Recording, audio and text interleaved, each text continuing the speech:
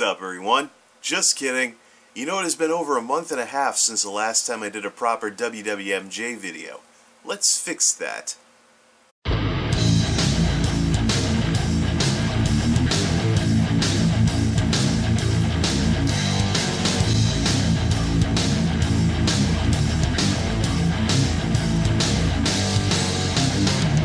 The wacky world of MultimediaJay.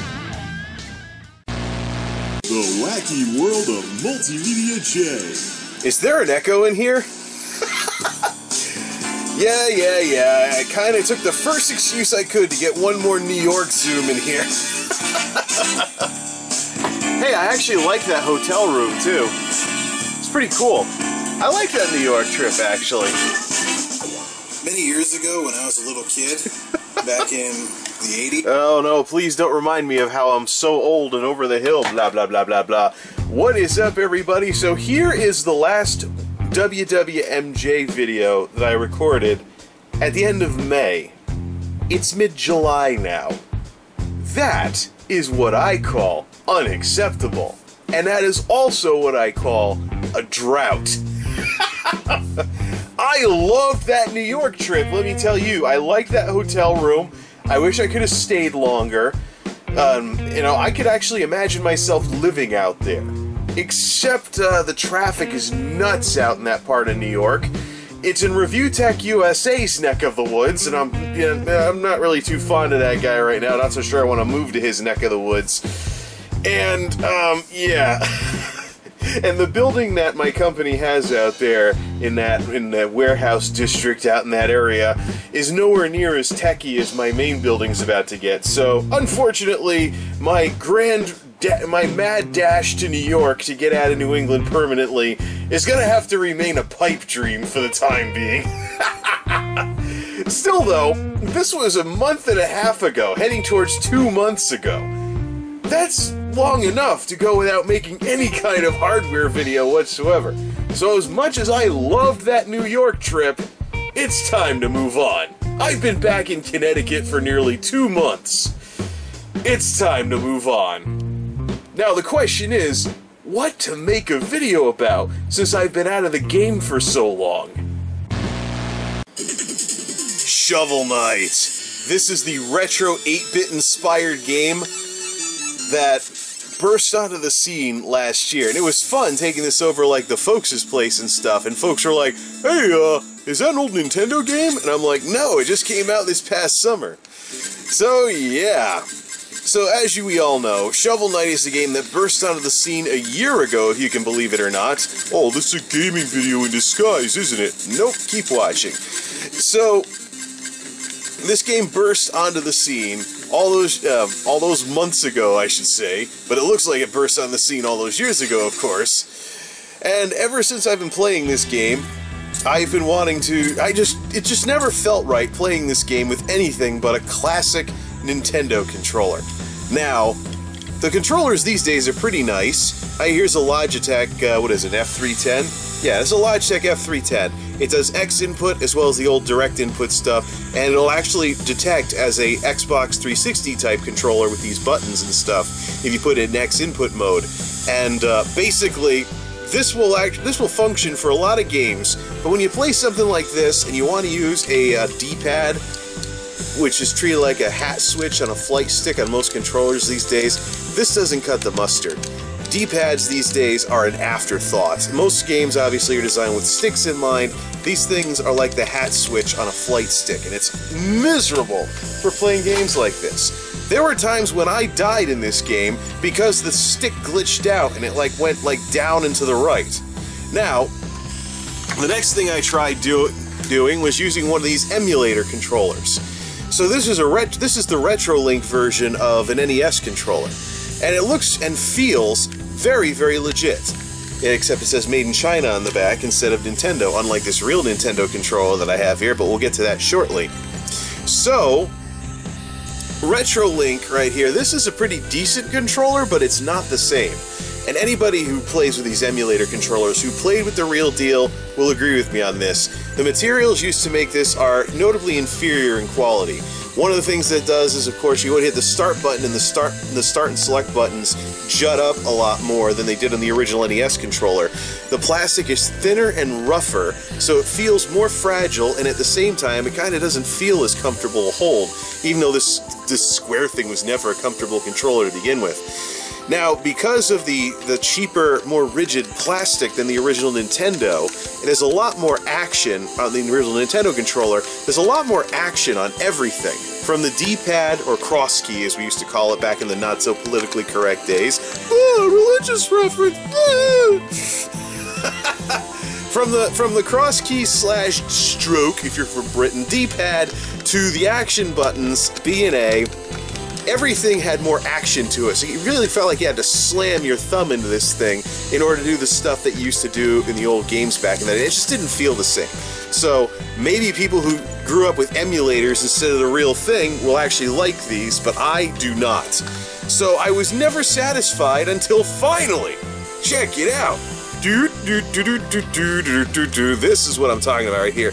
Jump, you piece of crap. This is a real Nintendo controller using it's a little bit of an effort to get this set up to work with Steam and Shovel Knight. But once you get it set up, let me tell you, it is absolutely worth it. Takes a little bit of work, but that work pays off. Alright, let's make the magic happen with Steam Big Picture mode here, because let me tell you, it is not easy to do this. It's not straightforward. Valve needs to clean up a bunch of stuff, and it is not, the first time through, you might be a little confused. So hopefully I can save you some confusion with a little walkthrough like what I'm doing today. So here's what I went with for hardware. It's a Tomy piece of junk USB to NES dongle. And it's not like maybe some other dongles or USB peripherals you might have used, like a USB hub or anything, because this device actually registers as a device if you only plug this in and don't plug in a controller after the fact. Now, I make fun of it because it's Tomy. That's because I don't really have much respect for a lot of these third-party manufacturers because they often skimp on quality, and that's the case here. I find with this adapter specifically, most of the time, I need to plug the adapter in first, then the NES controller. Sometimes, if I plug in the controller in the adapter while the NES controller is plugged into it, it won't register, or it won't register properly, and it won't work. So it doesn't quite turn the NES controller into a USB PC controller.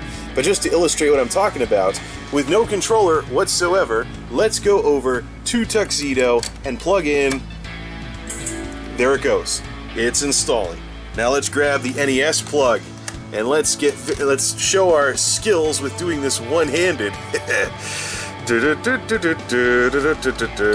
Yeah, need some more practice with this before someone will buy me a drink for being able to do this with one hand. Oh yeah, it helps if I line them up. Duh. Alright, there we go. Now we are plugged in. Next question, how the heck do we get this working? Well, here's the thing, this setup is not very straightforward.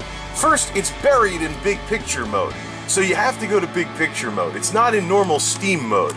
So we go Settings, Controller. I don't know why it's not in the normal Steam mode. Maybe this is kind of like the whole Steam box thing, one of the things they're going to do. I don't know. We can speculate about that later. So it detected properly that it's NES PC gamepad, which is correct, and it controls. Now this is not straightforward at all. Let's hit reset and blow everything away. So what you have is what looks straightforward but really isn't.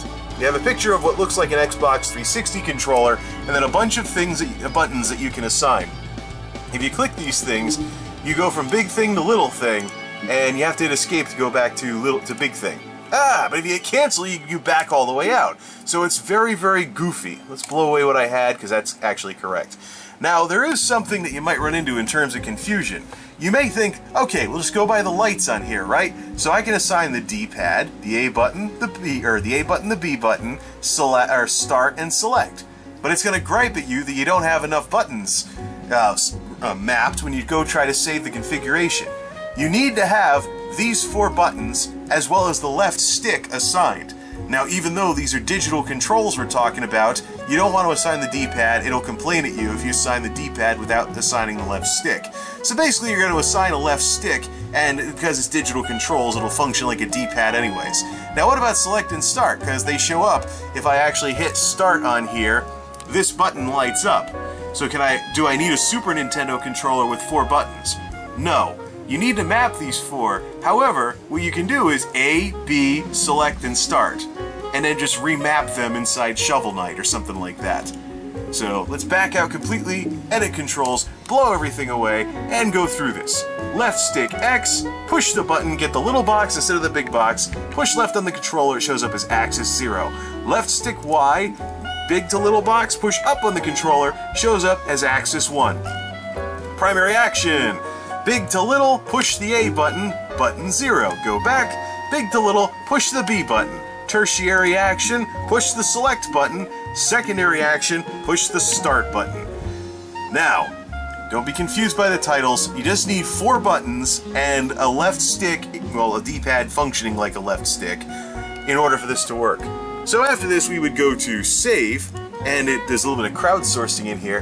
Help support this controller by giving it a name, because this uploads it and basically it's some kind of Steam default something. I've already done this twice, so I'm gonna hit no thanks. I even have one called NES PC Gamepad for Shovel Knight. So there, we are in. Matter of fact, I can probably start using this. It's at B for back. I can start using this now to navigate the UI. So I am going through Steam Big Picture mode on an NES controller through USB on a computer. Let's go to library and fire up Shovel Knight. Zip-a-dee-doo-dah. Not duh, da.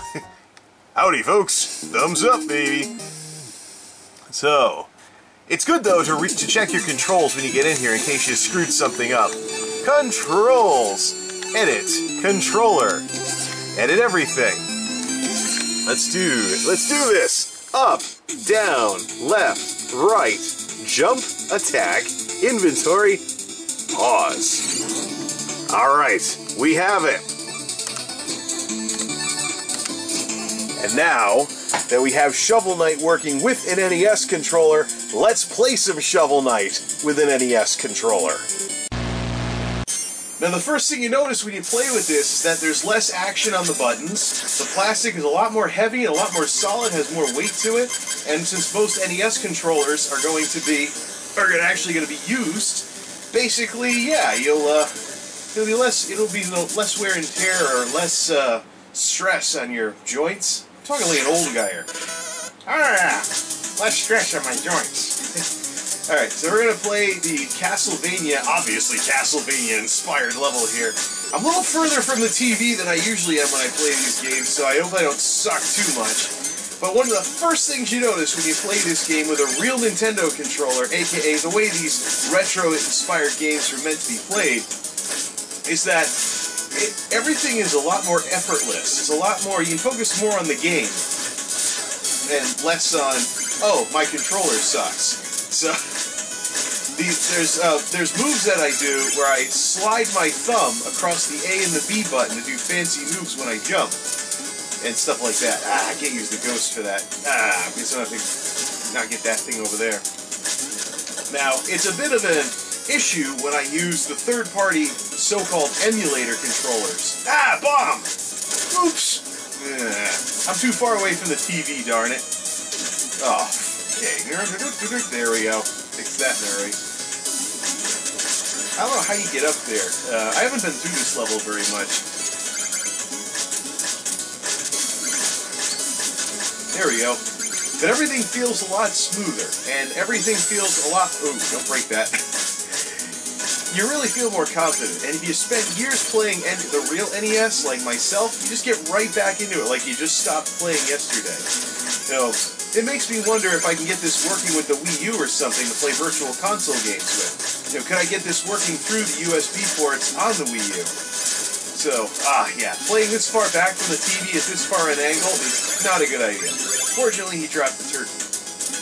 But that's it, I mean, the jumping and attacking, the slider thumb moves, are a lot less painful on real controllers. And although most NES controllers today are probably going to be at least a little bit worn, it's amazing how well Nintendo built these things. I mean, this controller that I'm using right now is an original NES controller, and it's probably older than some of the folks watching this video. Maybe by several years for some of you younger folks out there. But the NES remains a classic. And I mean, you can still buy used Nintendos with new 72-pin connectors from retro dealers like JJ's and Lukey and stuff like that. I think JJ's had some for around the $50 mark. The interesting part is he doesn't have any that would be considered good condition. They're all either cracked or faded. Now, if you go to buy an NES from somebody like that and it's chipped, a lot of NESs would chip on the edges if it got dropped or dinged or something. So it's actually very common damage. If I had to choose between a faded yellow NES and a so-called chipped NES that had a piece of the side paneling break off, I'd go with the so-called chipped NES. That's a skull. I thought it was a diamond. That's one way to get the ghost to back off. Yeah, this is awesome. Select and start don't come a mile off the controller. This is just awesome. Yeah, let's hit the bomb, dude. Yep, there we go. This is incredible. And the best part is you play other games like, I have the Castlevania Contra re-release that came out in the early 2000s, and it totally feels natural. And this blows away using as a general purpose Logitech controller for games like this. I mean, you go to all the trouble to get games that look 8-bit inspired for an 8-bit experience. You might as well get a proper 8-bit controller to go with it. Now, maybe you could, watch out for those spikes. They insta-kill you, just like in a lot of 8-bit games. Now, you could actually... some of you people, maybe that you're from outside the U.S. where the Sega Master System did better, maybe you'll get a Sega Master System controller, and that's your 8-bit nostalgia right there. Castlevania inspired, but you can't attack the lighting. Alright, so that is Shovel Knight. Yay! Let's go to a spot where everything's not all dark. That's Shovel Knight, and it feels perfectly like it was made for the NES when you play this game with a real NES controller. So, folks, if you're out there, stop kidding yourself. You can afford it. If you went to all the trouble to play games like Shovel Knight, you might as well get a controller that was from the era that this game was obviously inspired by. Get the real experience that way. Or if you want to be a little modernist, get a Super Nintendo controller because it's more ergonomic than the original NES controller was. So how's that for a return to WWMJ after a near 2-month hiatus? Thanks for watching, everybody. Till next time, this is MultimediaJay signing off. Thanks for stopping by.